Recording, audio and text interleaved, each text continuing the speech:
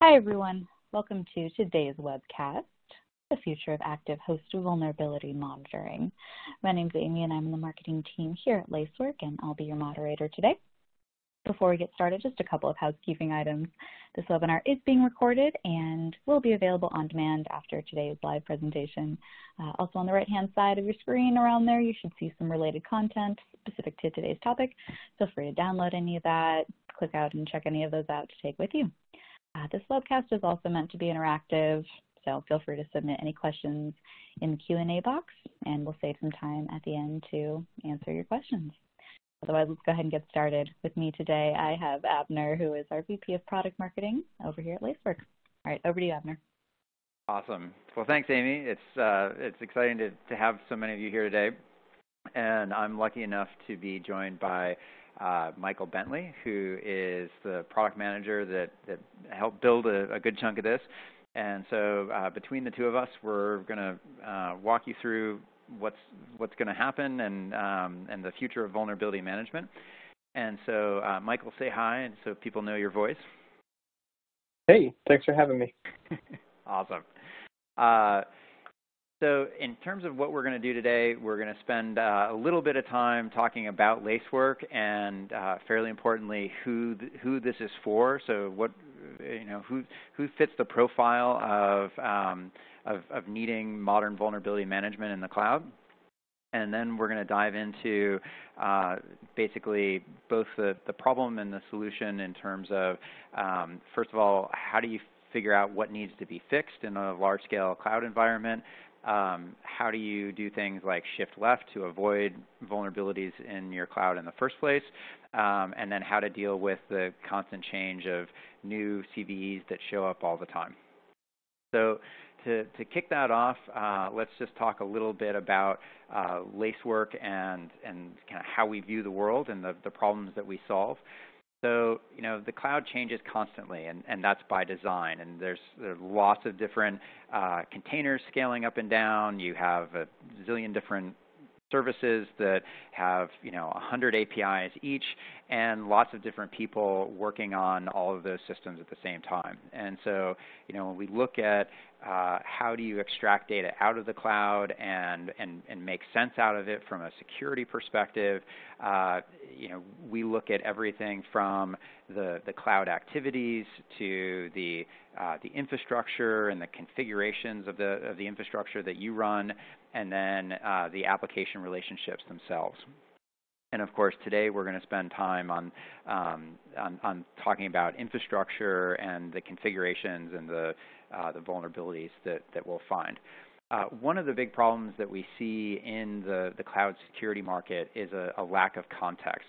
So, anytime something happens, and it could be an attack, it could be something, some developer doing something that's well-intentioned but outside the guardrails. And so the who, what, when, why, and how of what happens in the cloud is oftentimes buried in a log file somewhere or siloed away in a security tool that's very difficult to navigate.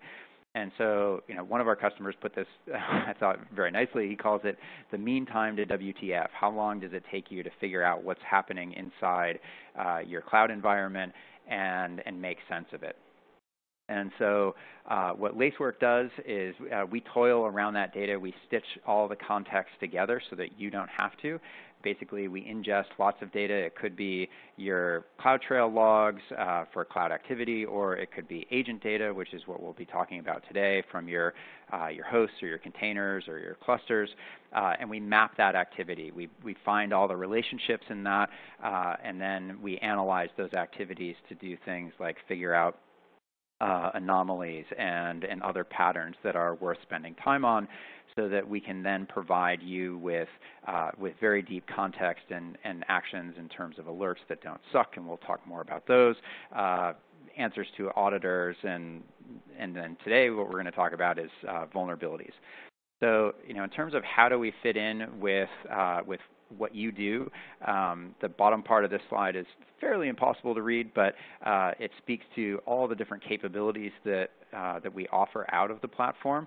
And the point here is really that if you are operating in the cloud at any level of scale, we can probably help you, but we'll grow with you. So you don't have to buy the whole thing all at once. You can start out with a couple of different angles, and we can do things like ingest your data from the cloud activity or the agent data. The other important bit, of course, and so what we're going to be talking today is that agent data, and both the vulnerability assessment of containers and hosts before they are deployed, and then host vulnerability once they are live in your environment. Of course, the other cool thing is that we also work with all the other tools that you have in your CI/CD pipeline and performance monitoring and alerting and logging tools. So who is this for? Well, what we've built is really for anyone who is scaling Linux hosts in the cloud. If you're also using containers or you're focused on containers, then we also have a parallel offering for you that's all on the same platform for containers. But what we're going to be talking about today is hosts.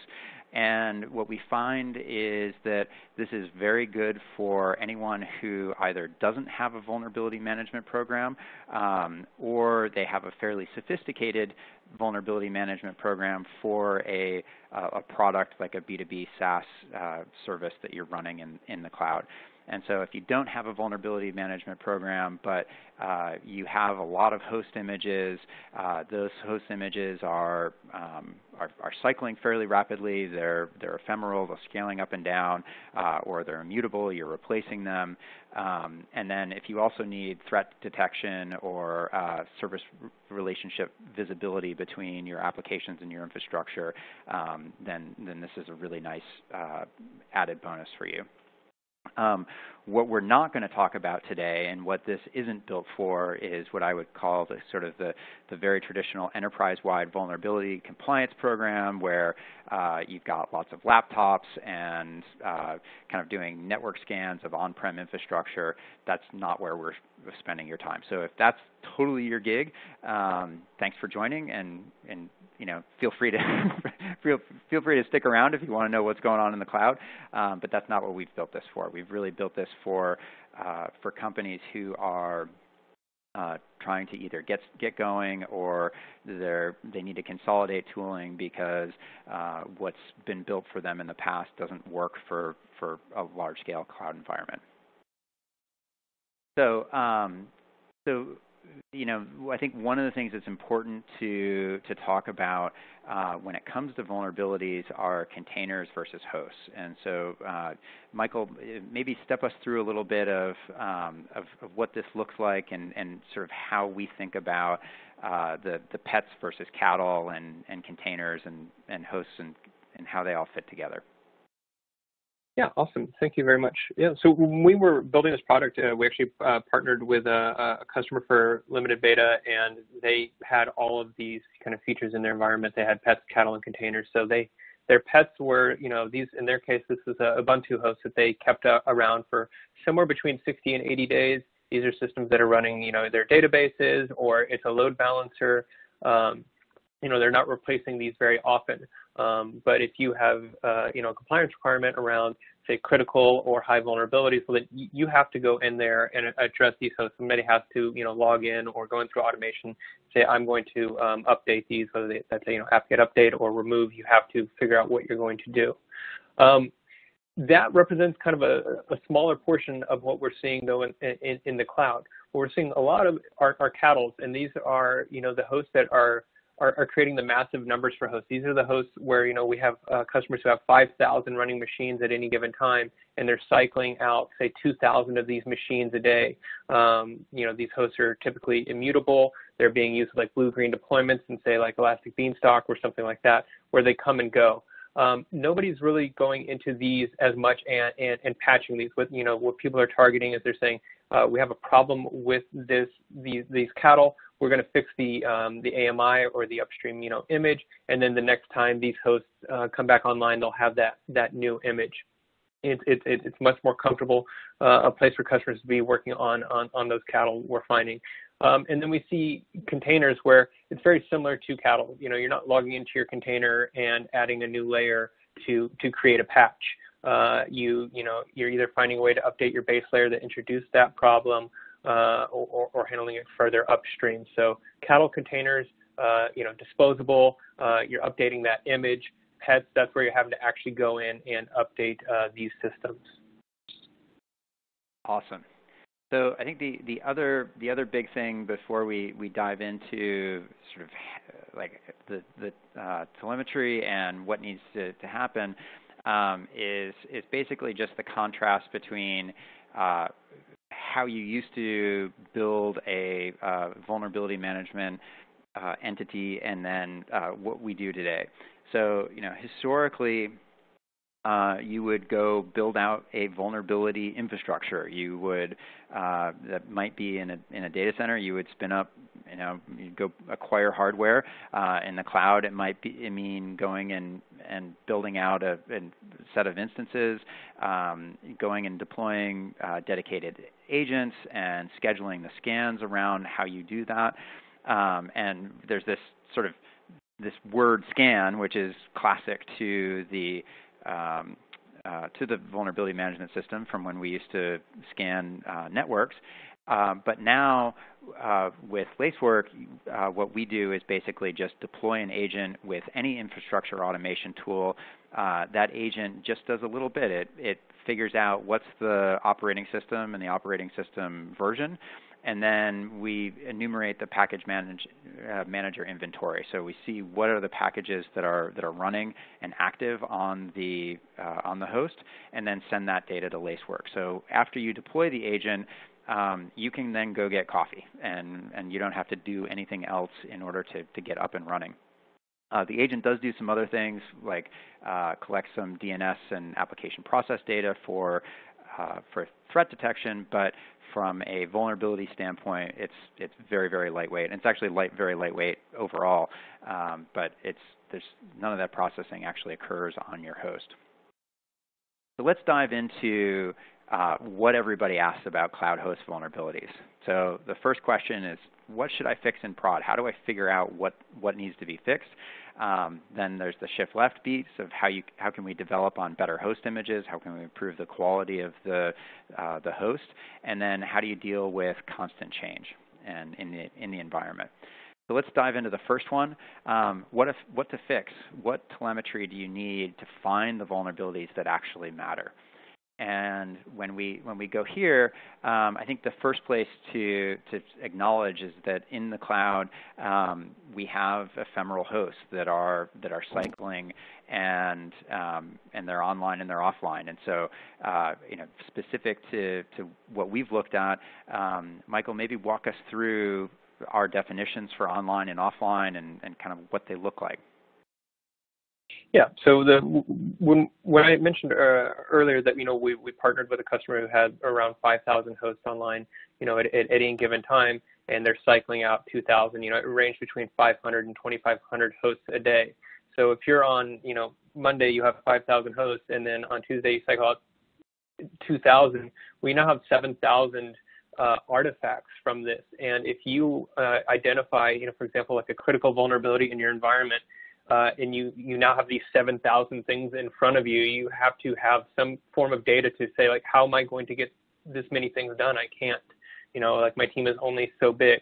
So what we do is, because we have that agent, we give you the ability to actually determine what machines are online right now with these vulnerabilities and which ones are not online, with the intention being, if you have a major or critical vulnerability, your time is probably going to be best served, analyzing what its impact is to production, what live systems are affected, versus literally an inventory of vulnerabilities for machines that are offline and may never come back. When you have these ephemeral hosts, many of the times they never come back. When you do that blue-green deployment, you'll just have often a new image will come up. Even if you do have an image that shows back up, it's still very, very short-lived. So being able to filter out what machines are online and what are offline is a really powerful feature for just drilling down to what do I need to do right now. Yeah, so if we look at like what does that actually look like in practice, you know, if I have lots and lots of hosts that are both online and offline, you know, I'm going to filter that down. And so this is a screenshot of just the online hosts and the ones that have been online for a bit. So, but that's not enough, right? Like just seeing what's online kind of clues me into the fact of, okay, where are these vulnerabilities? But I probably need to go deeper than that.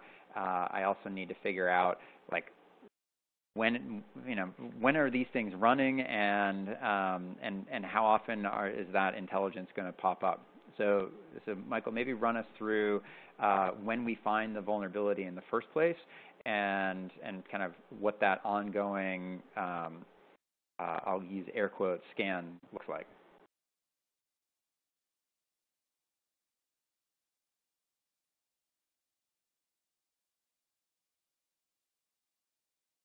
Oop, did we lose Michael? We might have lost Michael. All right, I'll do it then. Oh, sorry. Oh, there you go. That was me. When I think about when I was doing vulnerability management, you know, kind of historically before I was using like a tool like Lacework, if I had 5,000 hosts on, you know, Monday and then I cycled out 2,000 hosts, well, I now have 7,000 assessments. And as you continue forward over time, you end up with like literally 1 million artifacts where you're trying to go, okay, well, what happened on June 17th and where am I at now and where does this line up? And how do I even get this scheduled to, you know, even get an assessment? We got rid of all of that burden in the way. What happens is you install the agent. When you install that agent, we get you an assessment as soon as possible, typically within the first hour. So, you know, you have that agent, you get your assessment. Once you have that first assessment, for the next, you know, for the lifetime of this host, as long as this host stays on, you know, online, it's not, you know, you don't get rid of that host. We're just going to carry those assessments for you forever. So if you brought on that host at, you know, 7 a.m., you'll have your assessment at, you know, at 8-something a.m. And then every day after that, or about 3 a.m., you're going to get your updated assessment, which is going to be that continuous assessment.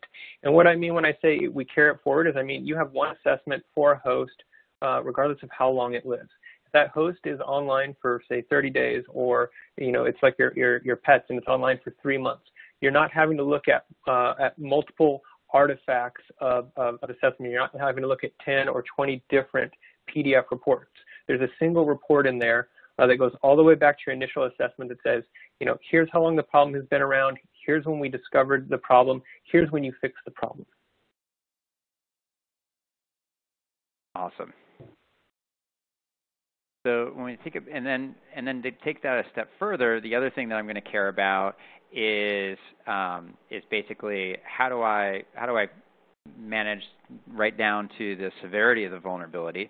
So here we have it filtered by the severity of the vulnerability in the UI.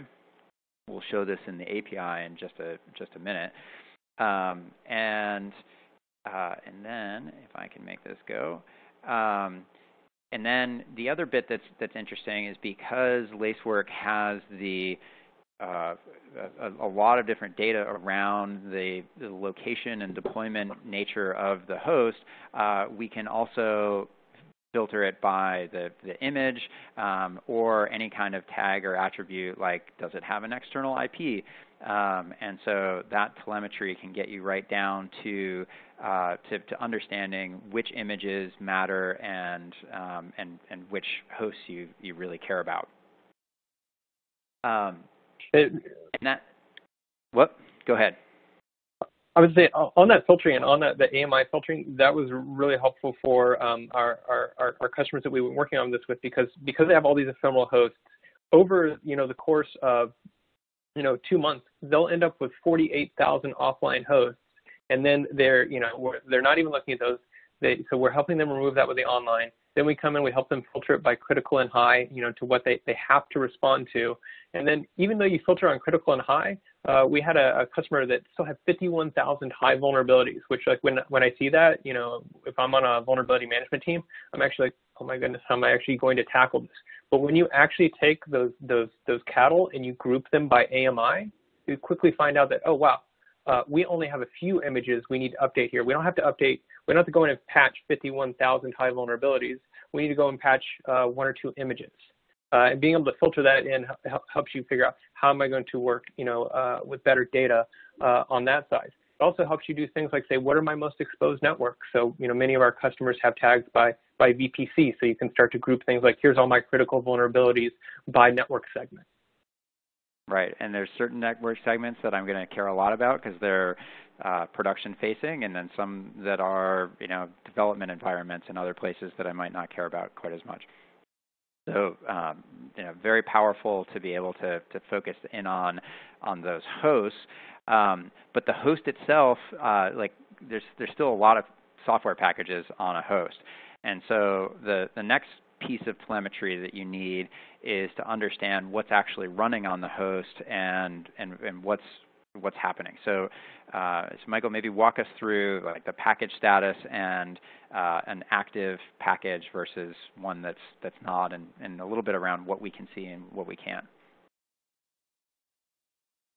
So part of the things that we do in addition to vulnerability monitoring is we also do process monitoring. What are the processes that how are they interacting within your environment? Because we already have that data, at the platform level, we can bring that process usage into vulnerability assessments.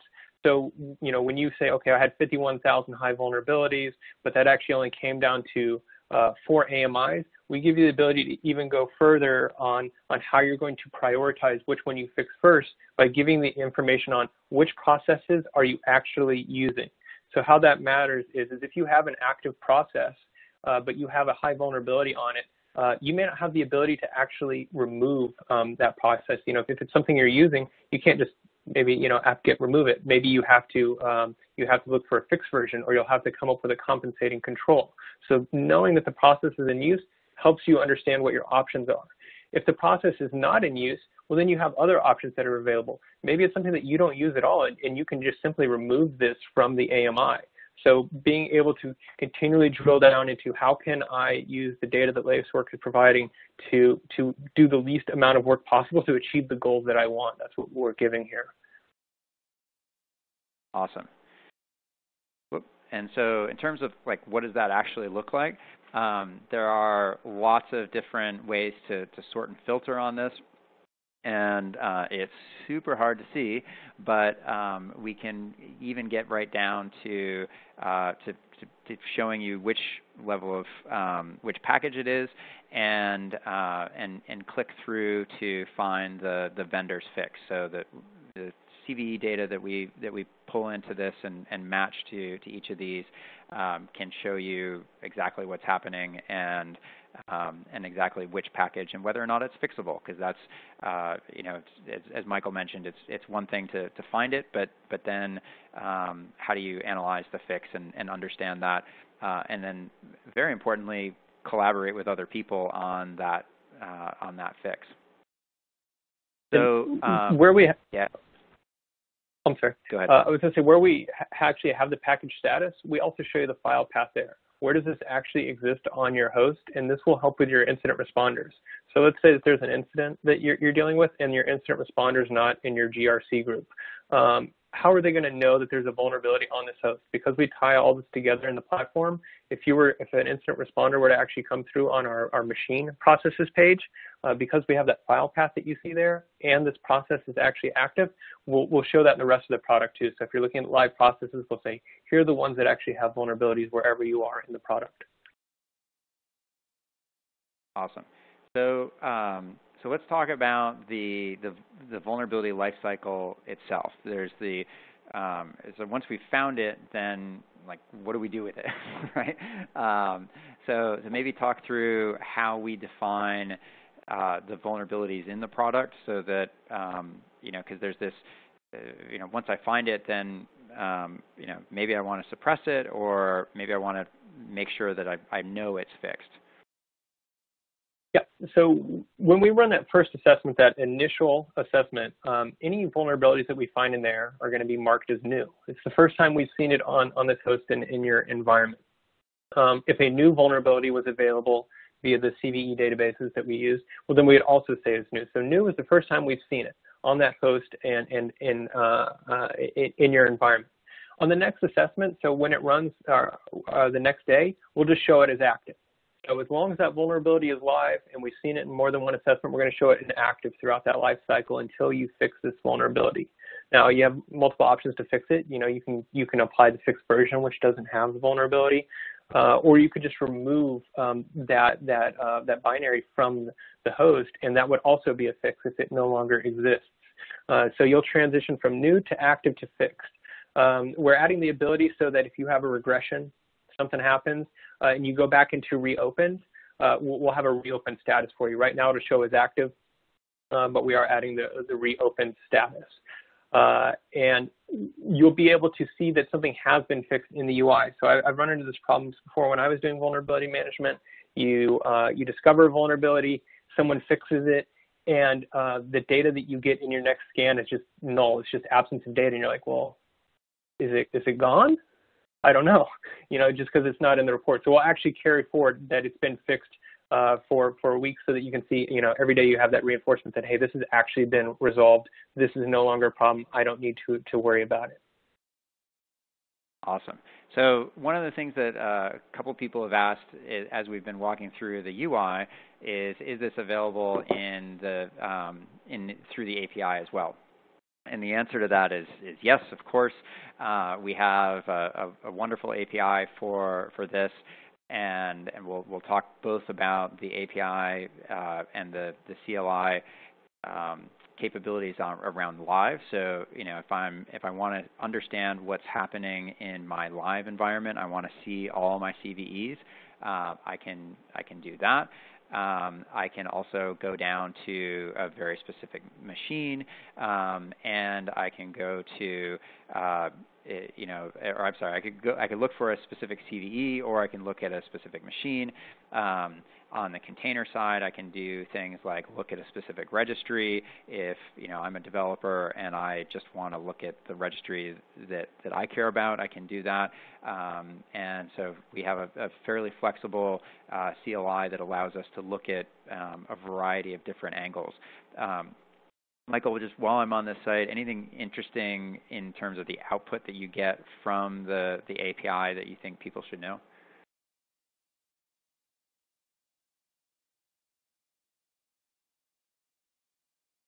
All right, I'm going to translate. I think we lost Michael for a second. I'm going to translate that as it's awesome and really fun to play with.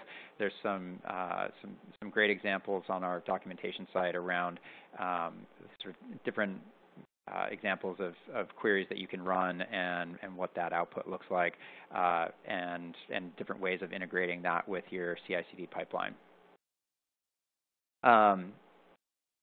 We actually talked about this a little bit in terms of what does the evaluation look like. So when you first deploy the host, we basically check to see if it's a supported OS.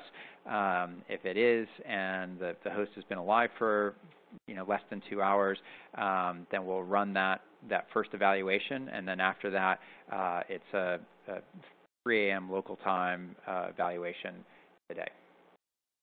So let's move now to the ability to shift left and deploy on better host images.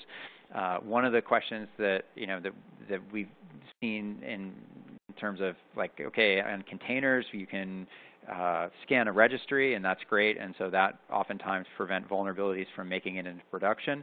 But what about hosts? Can we get to those vulnerabilities before they go into production?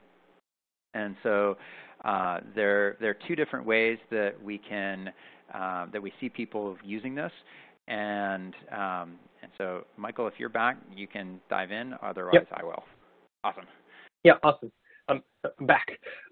So we talked about earlier. You have the agent, and you have your host assessment, but at that point, you've already deployed this AMI somewhere. It's having an impact. Maybe that's in prod. Maybe that's in QA. It exists somewhere. how can you know what your risk is before you actually deploy this image? How can you, ensure you know what you're getting into? So what we're doing actually here at Lacework is when we build an image, so if you're using something like HashiCorp Packer, you build that AMI, that's going to be when you're adding things like maybe you have a logging agent you add. That's going to be when you add your Lacework agent. Maybe you have some universal libraries that you need to add for your entire company. When you're putting that in, you also query the Lacework API. And what you query the Lacework API with is you say, here's my OS, and here's my package manifest. Here's what we have installed, and we'll give you, we will compute in real time for you. Here's what your vulnerabilities are before you've actually deployed this anywhere. How you can use this, how we see customers using this, is when they build their images, they're actually creating that artifact so that they can say, hey, we have one high vulnerability in here. We can't go live with this. So before they actually introduce that, they're knowing what their CVEs are. Further down the line, let's say you have your developers. Your developers are picking up that golden image. And let's say you're doing image processing. Your developer is, and maybe they're using like Image Magic or something like that. So they wrote their program in Python. They also have to do like an apt-get install for Image Magic because they need that binary for the Image Magic library in Python to work. When they installed Image Magic, they may have actually added a vulnerability at that point. So we have customers that are also as a part of the, the kind of developer life cycle, they're also querying the Lacework API. Here are the packages that I added with apt or with yum. Let me know what risk we've introduced. And then we also see people using this as a pre-prod check. Let's just, make sure. So we see people operating across all portions of the life cycle for that image, where ops is building the image, where developers are enhancing that image, and where QA is deploying it to their environments. Awesome. So let's talk about what you actually get on that on-demand assessment, and like what do you send, and what comes out of that? Yep. So you use a blocking API. So what I mean when I say blocking API is you make your post request, and then it takes 2 or 3 seconds and you get a response. We're not giving you like a job ID where you got to come back and check on it. So you make a post to a blocking API. You include in that payload, here's my OS version. This is, like literally running LSB release. We'll get you this information on Ubuntu. And then, you can run, dpackage release, dpackage list, and that'll give you what's installed. You send that. You can send up to 1,000 packages at a time. If you have more than 1,000 packages, then you just need 2 requests. We're actually giving 20 requests an hour on this. Keep in mind, we're computing a ton of data for this. We're comparing against the whole CVE database on the fly with what your risks are going to be. So you make that payload, you query the API. As long as your payload's valid, we'll give you a response back that is stateless. What I mean by stateless is we're not updating any assessments that you have associated with machines that you have agents installed on. So if you were to say install an agent, you were to get an assessment on that host that has that agent, and then you also use a scan API, the scan API is not going to update that assessment. The data that you're getting back with this is the same data that we use to build your assessment. So we're giving you everything here that you would get with an agent assessment, but the ability to do it upfront before you deploy. Awesome. That's just wonderful. And here's the actual example of what you get. I don't know if there's anything specific that you want to call out here other than it's super easy and fairly intuitive. Yeah, so everything in here. So it's got where did we see this issue? We're going to include all the feature keys. We actually want you to know how we actually derive this information, so that if you see like we have those feature keys that say here's the namespace we use, here's the version, here's our compare results. We want to enable like here's everything that we did along the way to get this information, and then all those CVE props. That's the same data that you would have in the UI when you did that twirl down to investigate the CVE. What's the description? Where did you get it from? What are the scores? What's my fixed version? We include all of that in here, everything that you need. Awesome. And then, of course, if you want to build this into your process, here's an example of doing that with HashiCorp Packer, and we can build it into pretty much anything that any kind of pipeline that you're building. So let's keep moving here. Let's go to what happens when we have constant changes and even mistakes. And the world is not static. There's always a new CVE on the front page of Hacker News and other places about how the world is falling apart. And so, or people are constantly deploying new machines and maybe not going through the process that we want them to go through. But then, also things are changing in terms of the severity of a CVE, and fixes are showing up where they didn't exist before. And so the way that we solve for that is we'll actually alert you on those changes. So if something's new, then we can alert you on that based on the severity level of that criticality. If something gets redeployed and or somebody doesn't do the upfront scan and they deploy something that's vulnerable into the environment, we can alert you to that as well. And then, if there's a severity change or a fix becomes available, those are other alert options that you can choose from. And so I think, while that's super cool, one of the other, sort of very consistent things that you'll see from Lacework is that each one of those alerts comes with, one, it rides alongside any other alert that we get from inside the Lacework system. So if there's an event that's weird, if there's some sort of anomaly in your environment or a rule violation, we see that. And you may be thinking, okay, that's actually not a great thing to have all my alerts, intermixed with everything else. And what I will tell you is that because Lacework does the mapping and the activities, our alert volumes are far, far less than what you would experience historically in a security tool. So it's not something that you're going to be overwhelmed by. It's very easy to sort and filter. And then what's in the alert itself is very powerful.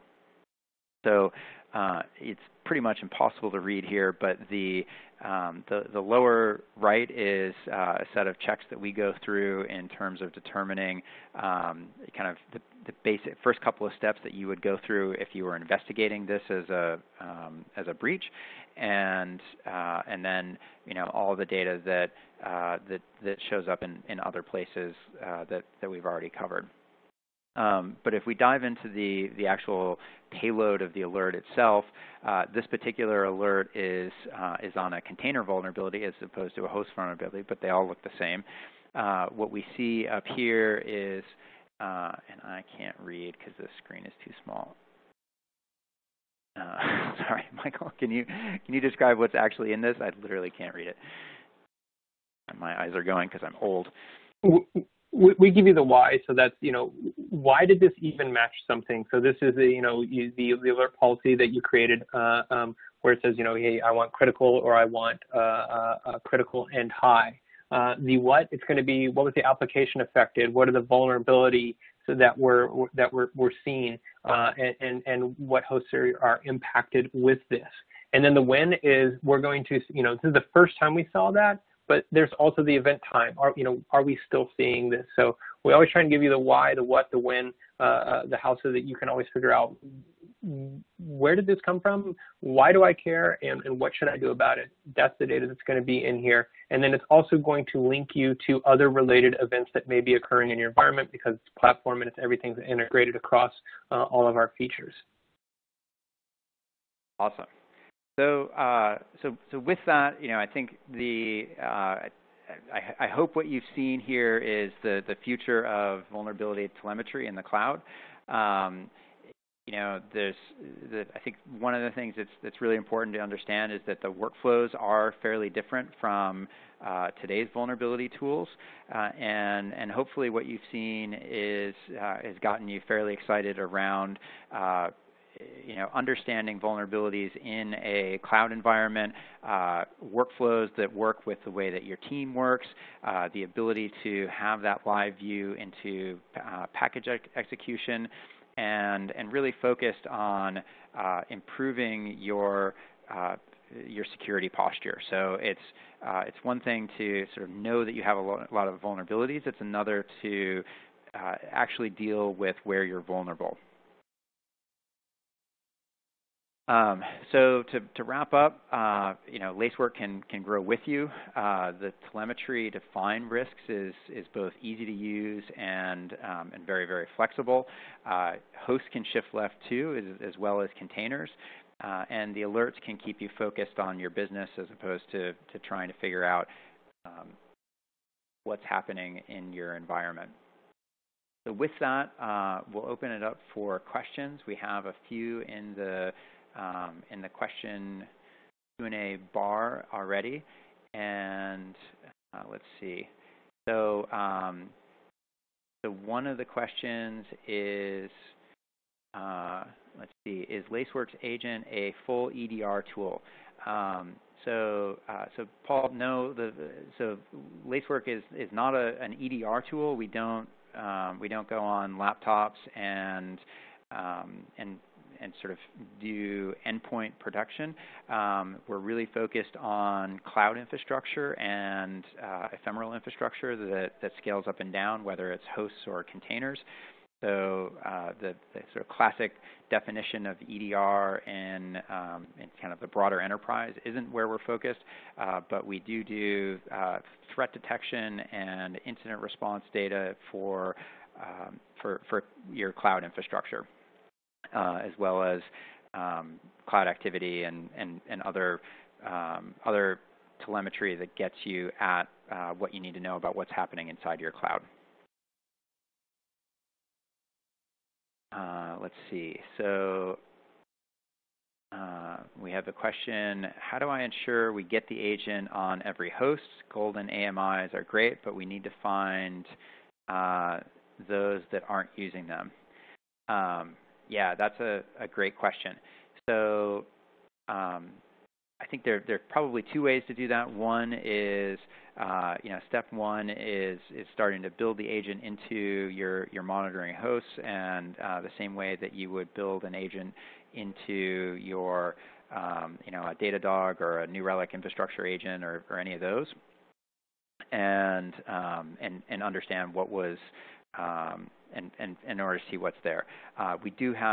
There are some capabilities to figure out like kind of what's the difference between your agent footprint and the rest of your environment. And so we'd love to have a conversation around specifically how to do that in your environment. And we also have in the UI a card for that where we show hosts that don't have agents installed if we're integrated with the cloud config. We identify that. I totally forgot. Well. Awesome. So yeah, but you do have to have the agent to detect. The agent has to be in the environment to detect whether or not the agent is running on the host. So you have to have at least one agent in the environment.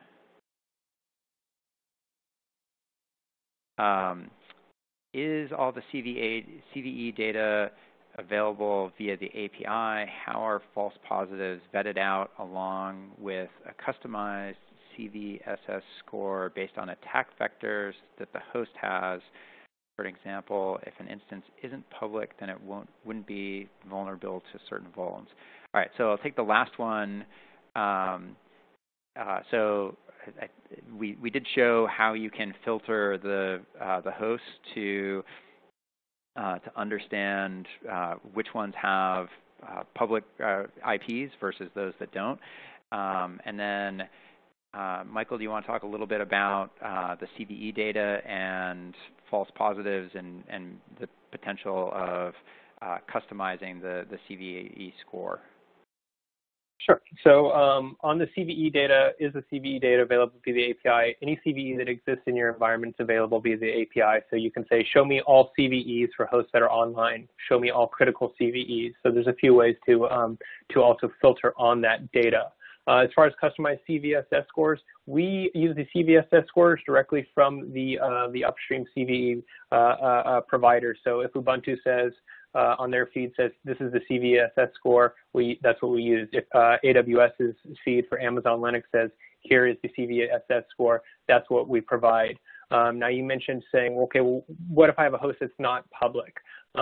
Earlier in the presentation, we talked about adding suppression. We'll be adding suppression that also works with a tag so that you can say, this doesn't have a public IP, so ignore this type of event or detection. So we'll be tackling that through suppression. On the custom, I think the intent of the question on customized scores, customized risk scores are something I've always struggled with because the environments are always moving, they're always changing, and it seems like, in my experience, that customized risk scores are kind of a band-aid on the greater problem, which is the vulnerability tool, the management tool didn't give us enough data to actually create prioritization, so we need this other prioritization tool. By providing the ability to filter on online, offline hosts, the tags that are in, on your machines, what's actually active in your environment. Our goal there is to reduce your reliance on risk-based scoring and actually just have that data up front to say, this is what's happening right now on the things that we care about that we have to fix. Awesome. So then there's a question about the performance impact on the host where the agent is installed. So the answer to that is typically what we see is under a 2% performance impact. It's often much less than that. The performance impact of the vulnerability side is basically nil because all we're doing is the inventory.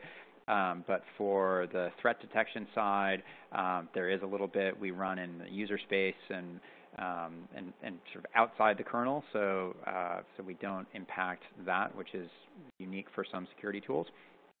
And there's a good FAQ on our site around just the behavior of the agent. So I encourage you to go take a look at that, and we'll post that as well.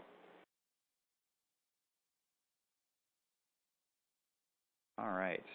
I think those are all the questions. I want to thank everybody for asking such awesome questions. We'd love to follow up with you. We'd love to learn more about how to make this work. If you think of other questions afterwards, feel free to reach out. There's chat on our website. There's a variety of different ways. If we haven't reached out to you already, we're happy to do that and talk about the way that we can fit into your environment and make all of you successful. So thank you for all your questions. Thank you for coming today. Thank you for being part of the cloud generation and building really awesome applications that we can go secure. So with that, have a great day. Oh, and thanks to Michael for being awesome today. Thank you.